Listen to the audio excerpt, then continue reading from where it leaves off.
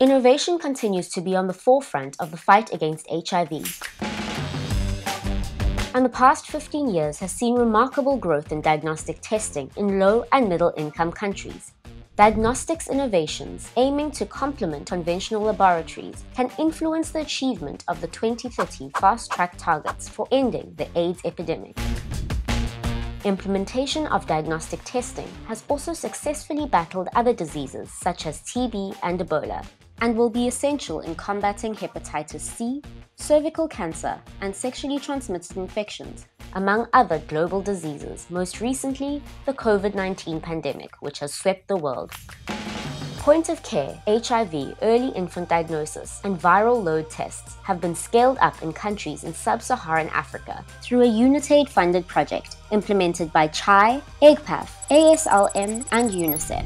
Project focused on integrated testing for multiplex platforms to increase access to HIV and other diseases, improve pricing and service terms to establish fully integrated and competitive markets, optimized networks across point-of-care and conventional systems. The targeted countries still have a wide gap of HIV diagnostics in children, representing thousands of infants who were born from HIV-positive mothers and were not tested within 2 months of birth. More testing leads to more children being treated and accessing vital clinical services.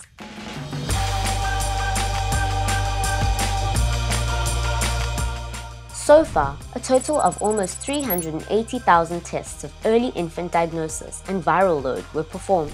Technology implementation in the health sector helps unlock integration of services, increases our chances of strengthening health systems in low and middle income countries, and working with communities is key. The reality is that humanity will change more in the next 20 years than in the previous 300 years, and the heaviest burden will always be disproportionately carried by the poor and vulnerable, our children.